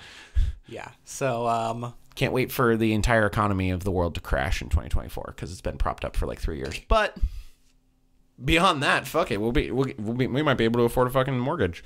But other than that, yeah. You got anything?